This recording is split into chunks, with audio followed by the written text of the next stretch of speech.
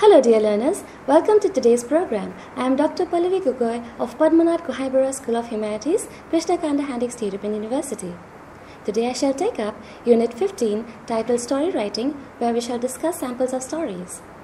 This is from the Foundation course in English, Semester 1, Block 2. So let us quickly begin.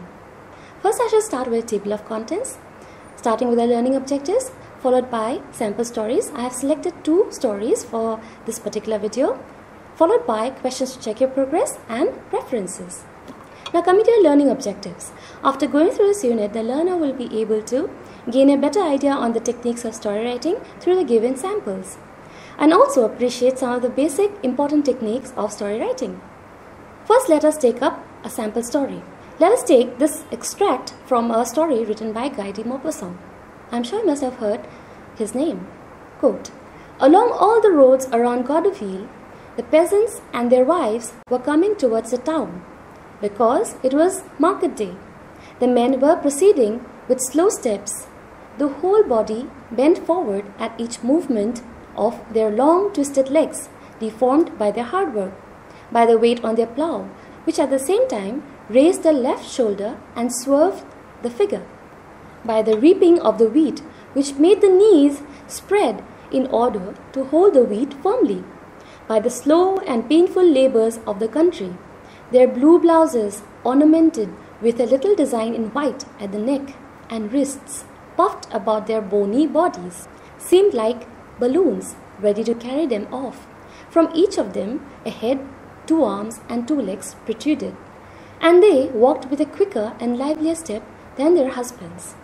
Their spare straight figures were wrapped in a scanty little shawl, pinned over their flat bosoms, and the heads were enveloped in a white cloth glued to the hair and surmounted by a cap." This short story from which this extract is taken is A Piece of String by Guy de Maupassant. While writing a story, if you wish to describe a character from an outward perspective, you could give details of the character's dress, build, facial expression, movement, and so on. However, if you wish to describe what the character is essentially, in that case, you could refer to qualities of the character's personality, such as intelligence, courage, arrogance, honesty, nervousness, and the like. You could use outward details such as mesmerisms, action, relationships, and speech as evidence of the character's internal traits or qualities while writing a story. Also, you could want to concentrate on the dominant feature or describe several complementary features of the character in the story. Let's take another sample. Now let us look at a description of a scene as observed by a lady from a hotel window in Italy, in this particular story by Ernest Hemingway. Quote, "There were only 2 Americans stopping at the hotel. They did not know any of the people they passed on the stairs on their way to and from their room. Their room was on the 2nd floor facing the sea. It also faced the public garden and the war monument. There were big palms and green benches in the public garden. In the good weather, there was always an artist with his easel.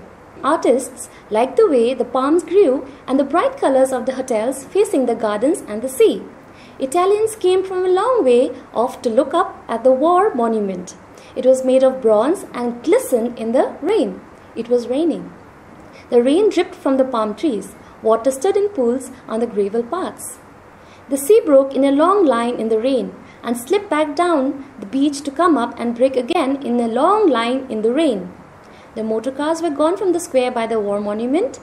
Across the square in the doorway of the cafe, a waiter stood looking out at the empty square.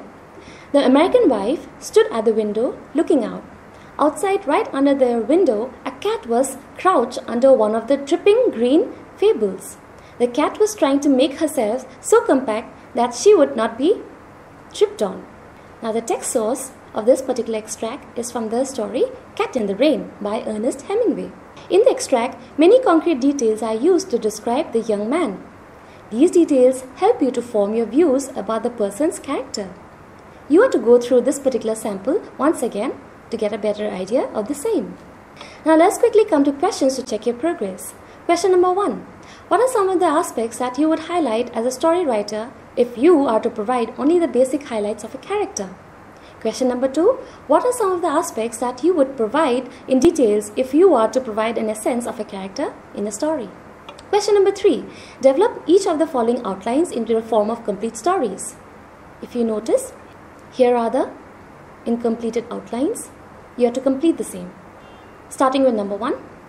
A grandmother celebrates the birthday of her 4-year-old grandson who is far away in America with his parents. Host of guests and relatives arrive. Merriment. Grandson rings up his father. Grandmother greets happy birthday. Guests depart. Grandmother breaks down in loneliness. Now here's the second one. 3 schoolboys run off to the nearby river for a swim. The strong current carries away one of the boys. The other 2 shout for help. A fisherman leaps into the water. The boy saved. Fisherman refuses reward from the father of the rescued boy. So you have to complete these outlines of the stories using your own imagination and creativity. Here's a reference. I hope you'd go through the BA English Graduate Self-Learning Material SLM or Foundation Course in English, Block 2, Unit 15, Semester 1. Thank you, dear learners.